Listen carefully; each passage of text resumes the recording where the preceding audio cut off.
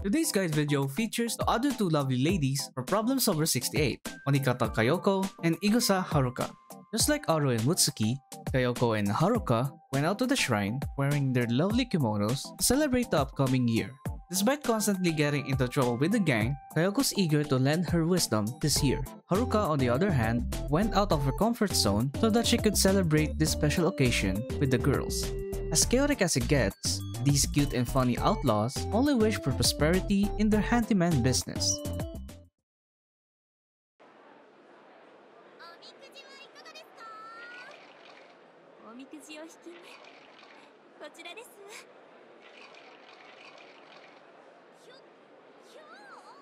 It's still early.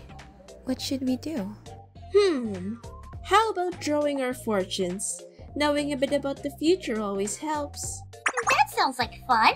You better hope you don't get a bad one, though. If Aru gets a bad one, I'll happily give you mine. Don't worry. After everyone's hard work last night, I'm sure fate will smile upon us. Of course, Aru.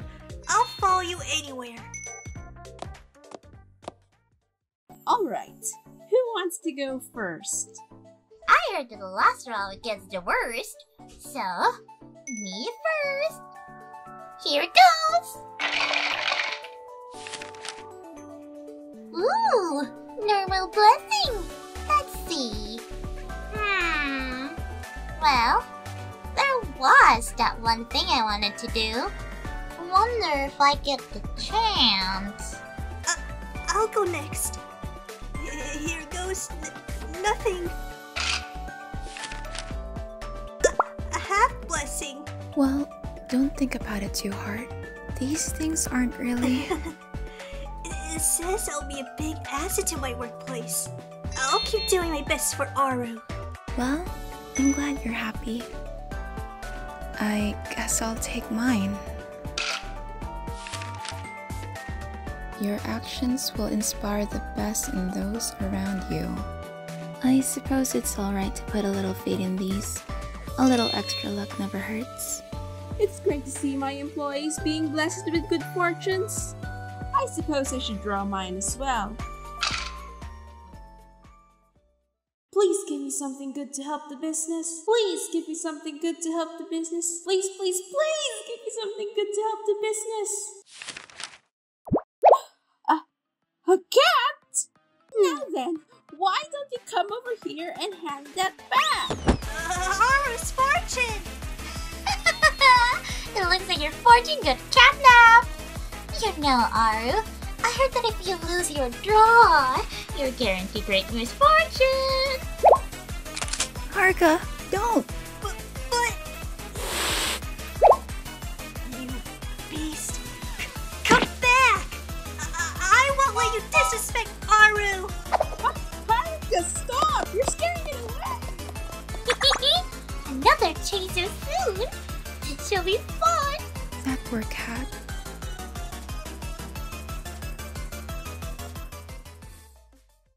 For each section of this video, we're going to discuss Kayoko and then Haruka. Kayoko is a support unit with Mystic and Special as attack and defense types respectively. She has higher affinity indoors while she has lower affinity on field areas. She uses Wobsegs and Atlantis medals as a level up materials. At 3-star level 87 with tier 8 equipment and without any stat bonuses, Kayoko has 37,773 HP and 1,833 attack.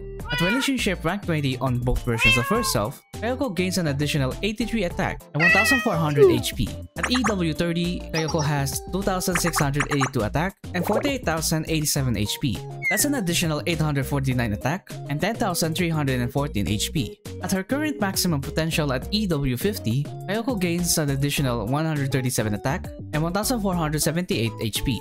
Her equipment is composed of a pair of shoes, a hairpin, and an amulet. This build just enables her to have ample HP and some amount of crit and crit damage resistance, since dealing damage is not her job anyway. Her exclusive weapon is her Heckler & Co. P30 pistol that she carries around. Its noise for each shot is not only useful for showing rude clients, but also warding off bad luck for the upcoming year.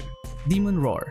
At 2 stars, her enhanced skill gets an additional effect, which extends the duration of all buffs that she gives. We're going to discuss more about this in the next section. At 3 stars, her affinity indoors is increased to SS. Her EW upgrades above 2 stars are merely for additional survivability and a bit more damage. While 3 stars is fine, if you want to utilize her upgraded enhanced skill, then aim for EW40. Let's move on with Haruka. Haruka is a support specialist, which has higher affinity on field areas but has C rank indoors and on urban areas. She uses mandrakes and Okiku dolls as level up materials. At 3 star level 87 with tier 8 equipment and without stat bonuses, Haruka has 31,043 HP, 3,110 attack, 1,722 defense, and 5,660 healing. At relationship rank 20 on both versions of herself, Haruka gains an additional 107 attack and 1,810 HP. At EW30, Haruka has 4,506 attack and 39,274 HP.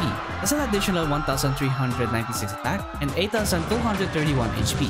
At her current maximum potential at EW50, Haruka gains an additional 231 attack and 1,017 HP. In addition, at EW50, Haruka shares 4,029 HP, 173 attack, 86 defense, and 404 healing. Her equipment is composed of a pair of shoes, a bag, and a watch. This set enables her to share a decent amount of HP and defense while giving her EX skill a chance to critically hit. Her exclusive weapon is her Fab Arm SDASS pump action shotgun that is used to eliminate quote and unquote pest and actual pest. Hopefully her pot of weed is still intact after she blew it away.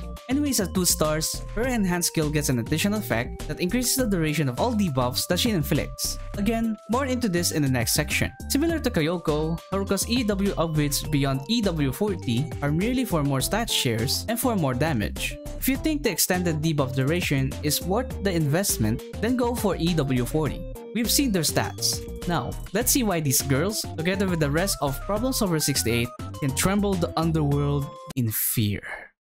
Well, at least on what they claim. Kayoko's EX skill is called New Year's Amulet, and this skill increases the mystic effectiveness of an ally except herself by 92.8% for 40 seconds. This also grants them the Omamori status effect, which is permanent in nature unless removed by other skills. Her ES skill is the main reason why she is a must-have on all Mystic Armor total assaults and event challenges. Because of this huge Mystic effectiveness buff, along with Kayoko's sub-skill, Himari, and Akko, made Ares at EW50 can potentially deal more than 3 million damage against Torment Shiro and Kuro in Urban and Torment Gauss on field. If you think Nexon can finally stop releasing broken supports after swims with Hoshino, well, you're dead wrong. Her basic skill is called Pity Time, and for every 40 seconds, she increases the crit of the closest ally by 39.5% for 25 seconds. This might give us more chances of landing critical hits against enemies with high crit resistance like Gauss and Hod, but the biggest problem with this skill is that it applies to the nearest ally. Considering how frequently we reposition our strikers in Gauss, the one nearest to Kayoko might vary, and it can land on the wrong person. Also, the skill animation before the buff applies might take too long, especially if the timing is tight. Her enhanced skill is called a new Misunderstanding, and with this skill, her attack is increased by 26.6%. Kinda weird for a support whose only purpose is to use her EX skill and sub skill, but I guess she could help deal some damage. At her 2-star exclusive weapon, this skill also increases her buff retention by flat 1900 or 19%. Buff retention increases the duration of all buffs that she gives and gets. Looking back at her EX and basic skill, the duration of the Mystic Effectiveness buff can be extended from 40 seconds to 47.6 seconds, while the duration of the crit can be extended from 25 seconds to 29.75 seconds. Her sub-skill is called Reciprocal Relationship, and for every 200 critical hits landed by allies, Kayoko increases her own attack by 24.9% and she increases the Mystic Effectiveness of all allies with the Omamori status by 41.8%. Both of these buffs last for 50 seconds or 59.5 seconds with the buff retention. Also, right after this skill's activation, the Omamori status will be removed from all allies. Since this is from a different source, both of her Mystic Effectiveness buffs can stack, and it can total up to 134.6%. This is even higher than Swimsuit Hoshino's EX skill and Minori's sub-skill combined. Kayoko's skill set is primarily for buffing an ally with Mystic Effectiveness, so focus on her skills that give such buff. Go for her EX skill first, then her sub-skill, enhanced skill for the buff retention, and finally, her basic skill. Let's proceed with Haruka's skills. Her EX skill is called Who Approved This? And this skill decreases the crit and crit damage resistance of a single enemy by 41.5% for 50 seconds, and deals 345% damage to that target. This EX skill is extremely useful against enemies with high crit resistance like Gauze and Hod, and with high crit damage resistance like Shiro and Kuro. In theory, if you have 2 damage dealers against Gauze and Hod, you can deal more damage with Haruka than with Himari, considering that you allow your damage dealers to have a higher chance to crit and to have better critical damage. Her basic skill is called Proper Greeting, and for every 30 seconds, she decreases the crit damage resistance by 30.8% of a single enemy for 20 seconds. The crit damage resistance downs from her skills can stack, and it can accumulate up to 72.3%. Her enhanced skill is called Unforgivable. Unforgivable! And this skill increases her attack by 26.6%. At her 2-star exclusive weapon, this skill increases her debuff retention by flat 1900. Going back to Haruka's EX and basic skill, the upgraded enhanced skill extends the debuff duration of those skills by 9.5 seconds and 3.8 seconds respectively. And finally, her sub-skill is called All Her Courage, and this skill increases the cost recovery by 20.2%. She's the second specialist in the game with a cost recovery sub-skill. Let's take a quick refresher on cost recovery. We're going to determine the total recovery cost of our full team with Haruka. We're going to add all the flat values and multiply it to the sum of the percentage values. Each unit contributes 700 cost recovery. 6 of them will accumulate 4,200. Multiply that by 1 plus 0.202 and we get 5,048.4. That means it only takes 1.98 seconds to generate a bar of cost. That's around 0.4 seconds faster than a regular full team. Haruka's skill set focuses on her debuffs, but prioritizing her cost recovery sub-skill is not a bad idea. So, go for her sub-skill first, then her EX skill, basic skill, and finally her enhanced skill. We have witnessed their might through their skills. Now, let's point out their strengths and weaknesses. Kayoko's skill set is pretty straightforward. She buffs your DPS, and then your DPS destroys the freaking game. And funnily enough, there are some mystic units like Hinata who went from utter garbage to an actual BIS thanks to Kayoko. This makes her a must-have support on mystic armored raids, although she has a few setbacks. Besides her basic skill being unreliable at times, the condition of her sub-skill might be difficult to fulfill if you're dealing against enemies with high crit resistance, or if you're just plain unlucky. Not to mention the unpredictability of this skill due to its reliance on the team's critical chance. And also because of her armor type being special, she won't stand a chance against insane Peruzella's laser. So, plan accordingly and avoid prolonging the fight in the next phase. On the other hand, Haruka is the second unit who have access at a cost recovery sub-skill. So, she's an alternative to Himari and Swimsuit Shiroko for better or for worse.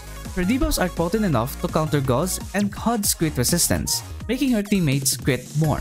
She's also a decent option against Greg, but her crit resistance down on her EX skill conflicts with Swimsuit Saki's EX skill.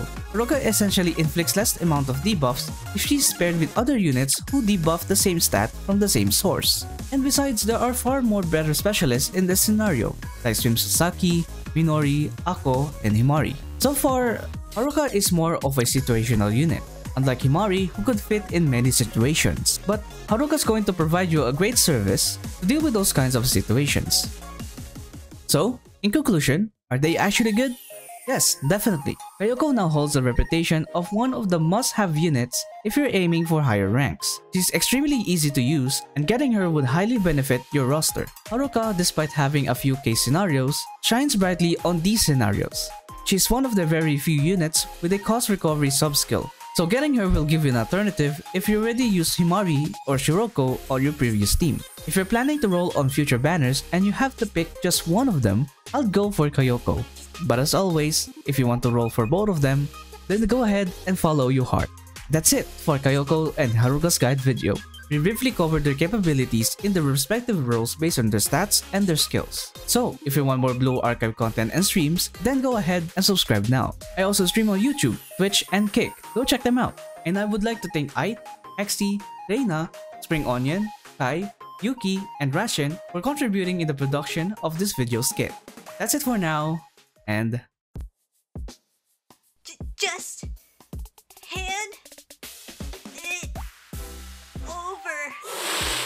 Please, don't run away again. Everyone, back off. It's It's clearly not going to give it up. Let me handle it.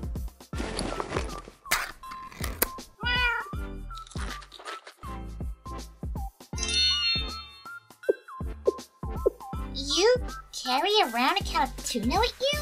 Why didn't we do that sooner?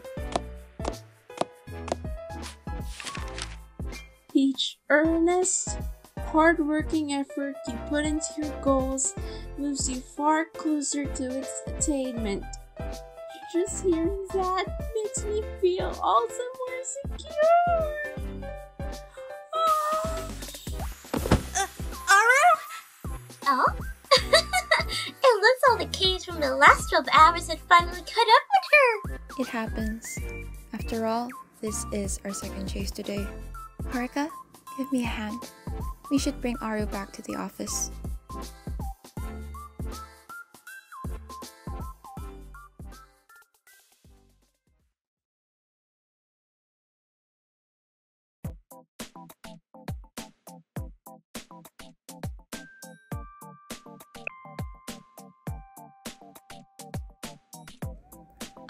Good evening, Sensei. You're here for your wallet, right? I'll go get it. You're just in time, Sensei! I just woke up! Sensei's here? Eh? Sensei? What's wrong?